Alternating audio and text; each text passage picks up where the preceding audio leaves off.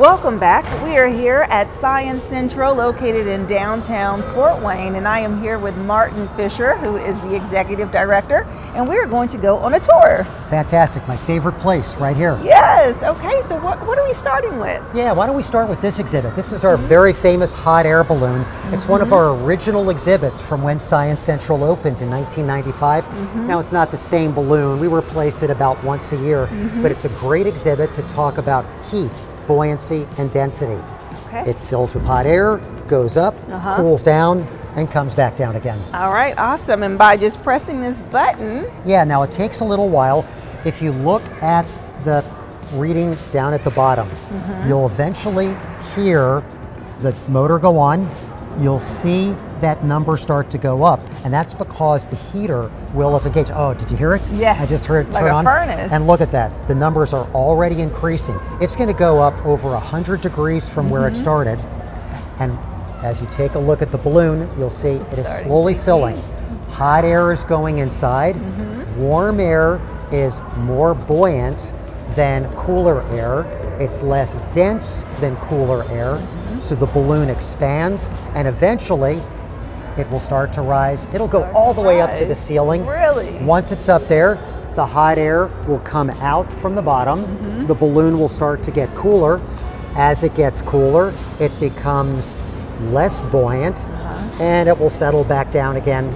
And we can just keep doing that over and over and over. Yes. Until we close today. Right. Awesome. Let's keep going. Sure. So the next area we're going to go to is one of our natural science areas. This is about as low tech as it gets compared to the other parts of Science Central. We have fossils, pine cones, shells, and lots of live animals. We have insects such as our very popular Madagascar hissing cockroach colony. These animals are just one type of insect, one type of cockroach, and they're called Madagascar hissing cockroaches because naturally they're found in Madagascar, an island off the coast of Africa. Hissing because they have holes called spiracles along their bodies. And if it thinks I'm a predator that's going to come along and chomp on it, it'll squeeze its body together, force out air, and it makes a hissing sound. Oh, fascinating. Surrounding us right now, we have a variety of different reptiles, some lizards. Right behind us, we've got our very popular iguana. And I'm not sure where he is right now. This is Dr. a big cage. Banner. I feel like a big snake would live here. But you say it's an iguana. Oh, he's in here somewhere. Oh, there he is, right behind the plants. Oh, that is huge. Yeah, take a look down there. Look at that, baby. That Iguanas is are fantastic representatives for us to be able to teach about reptiles, everything from their ecology and their behaviors. We'll go around the corner this way, and I'll show to you our early learners area, which is called Kids Central. This is an area specifically designed for kids ages 7 and younger. So it's a great place for parents to come, caregivers to bring their students, teachers who have maybe young ones in their class. Very popular area, and we're constantly changing out the exhibits there, just as we do in the rest of the center. The rest of it, love it. All right.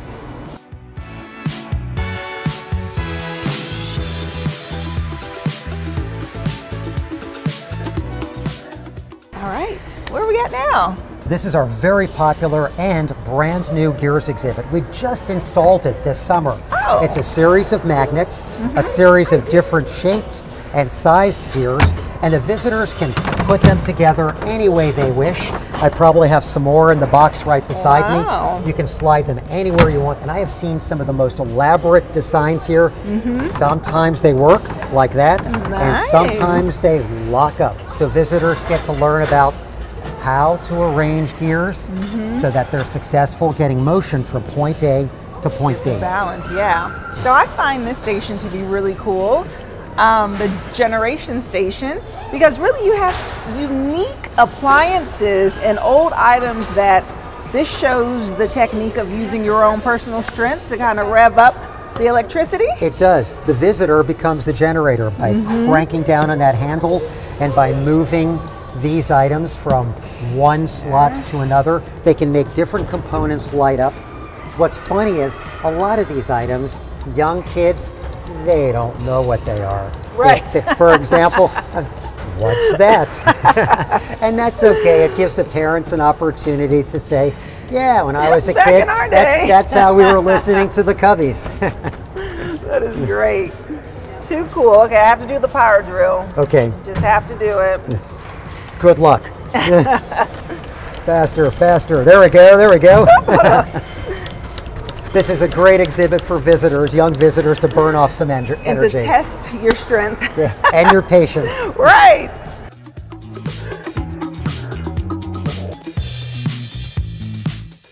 Since we are in an original coal-burning power plant from Right. 1929 to 1975, we still have some of the original equipment that was here when this was the building producing electricity for the city of Fort Wayne. That's really cool. Really cool. Okay, so now we're kind of moving into a different area that has unique little stations. Space-related ones. Yes. Yeah. If you take a look through that window, that door, you'll be able to see our very successful, very popular Science on a Sphere exhibit. It's a 6-foot hollow sphere. It weighs roughly 50 pounds. It's suspended by 3 wires that are in the ceiling. And because of the lighting that we have in this room, it looks like it's floating. It's not. This isn't magic. This isn't not 3D. floating? This is just science and technology. What's going on is we have 4 movies.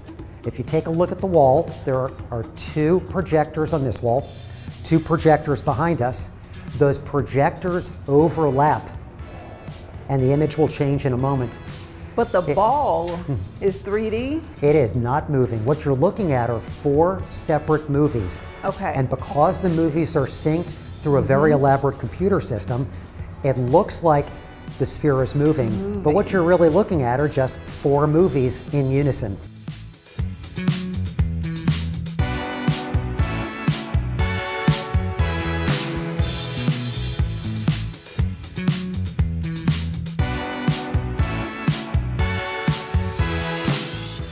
Okay, so we walked into this little cave room. Yeah, pretty wild, huh? This is a digital giant kaleidoscope. I mean, everyone's familiar with kaleidoscopes. You take the tube, you look through it, you move it, and those little beads and pieces of mirror move around. Well, this is a digital system. So all of these pieces of plastic, visitors can arrange them in any pattern they want. Somebody was having fun making a checkerboard pattern. We have more of the pieces over here. Plop them down, and camera system will image where those pieces are. Okay. Send that imagery to a computer system. The computer system then projects onto the screen, and you can see it is just a screen projection. Right. So we're getting this wild digital projection of a kaleidoscope pattern. Oh. Pretty wild, huh? Yes. Technology awesome. at its finest. One of the things that I like about this exhibit is it shows that merge between science, technology, and art. Art. Pretty cool.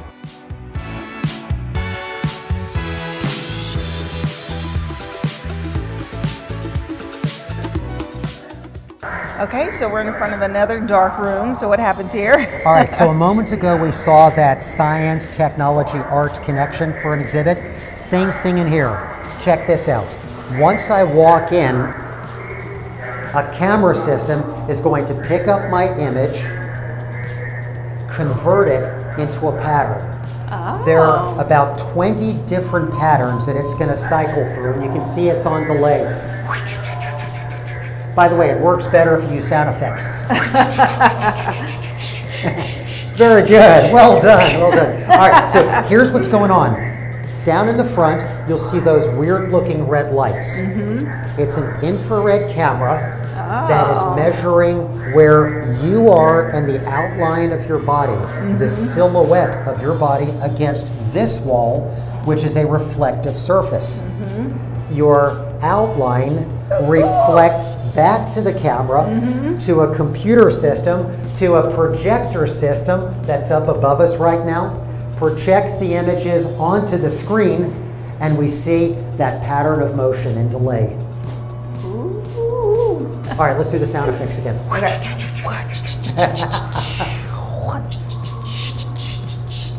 Fantastic. I love it. I love it.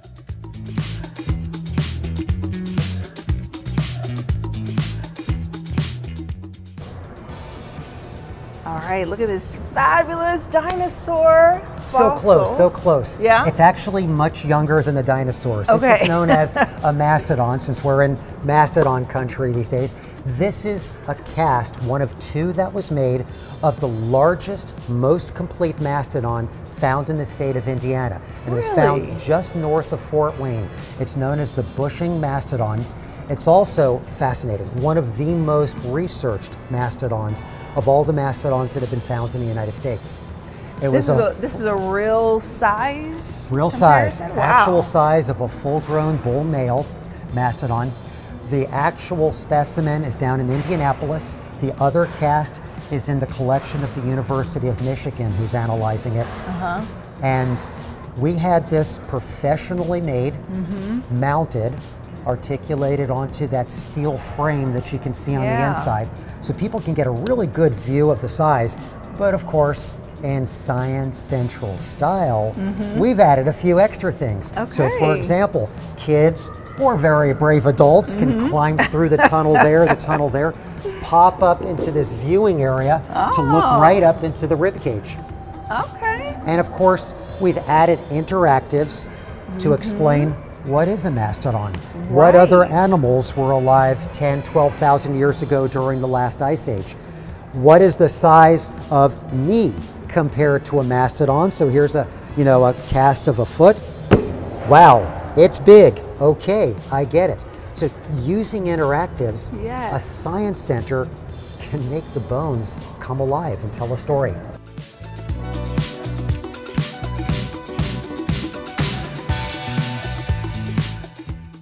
Now, Martin, I know there's so many things here at Science Central. We've seen a fraction. I know, we can't get to all of it, but let's close it out with something fun. Sure.